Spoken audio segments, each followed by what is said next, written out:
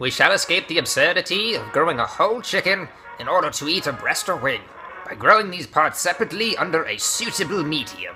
In this episode, the total destruction of Earth may be saved by an unlikely hero, Shmeat, or Frankenmeat, whichever you prefer.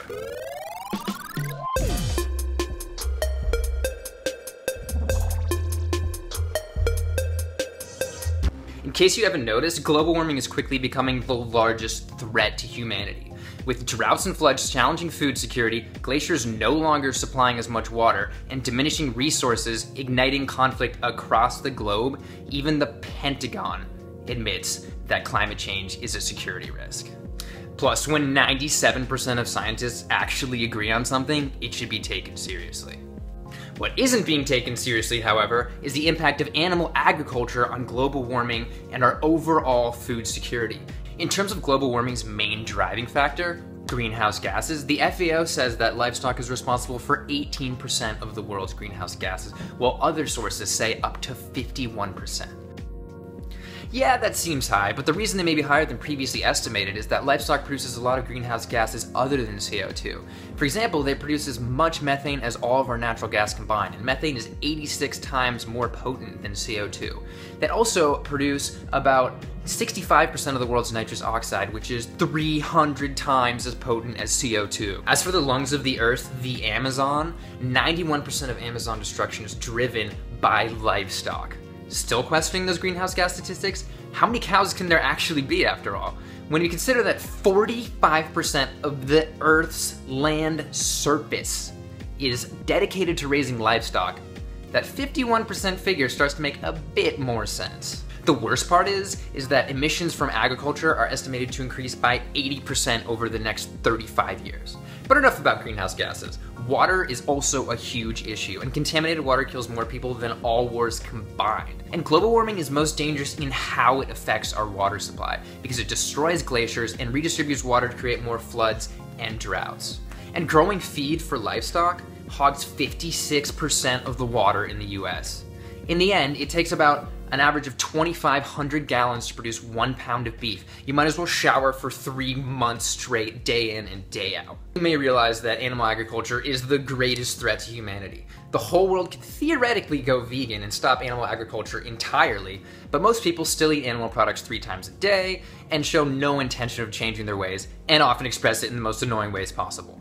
Worst of all, worldwide meat consumption is growing. Could there be a way to stop animal agriculture altogether while still allowing people to eat as much meat as they want? We don't want to give up heart disease quite yet. The answer is, as you may have guessed, lab-grown meat. I know what you're thinking. Doesn't a lab-grown hamburger cost $325,000? That's what I last heard. Well, it did, but the first iPhone cost $150 million to make. And lab burgers could soon cost as little as $12. And the research estimates that in a couple decades, it could be commercially viable. But how does it work? They take stem cells that repair muscle tissue from a cow's neck and put them in containers along with fetal calf serum, which is pretty gross, but apparently someday won't be an animal source.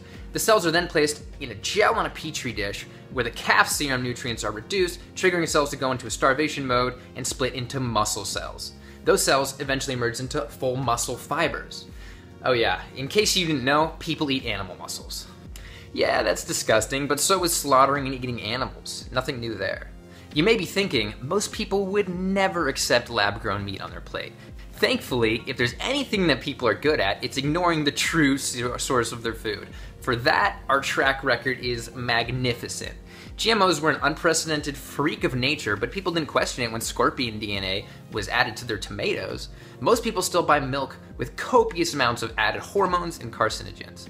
Lab-grown meat will still be a hamburger, a juicy, cholesterol-filled hamburger. That also has cow DNA. If it looks like a hamburger in the store and it's $1 cheaper, people will buy it. Even the first ever taste of Shmeat was described with, "The consistency is perfect. This is meat to me." In the words of one random internet commenter, "I think it'll sell. No gristle is a massive upside." Let's look at the environmental benefits of lab-grown meat. Quote, "For perspective, half a swimming pool would allow us to feed about 20,000 people. Remember how livestock uses 45% of the Earth's land mass? If we grew lab meat, we could reduce that by 10 to 20 times. We would only be using 2 to 5% of the Earth's land mass to grow lab meat, and we could use the remaining 40% of freed up land to reallocate it to prairie, restore it to its natural condition, anything. We could do anything. Now, for the most hopeful chart that I've seen in a while, the greenhouse gas emissions comparing lab meat to other meats, and yes, it's tiny. Shmeat to the rescue of planet Earth. Thank you for watching.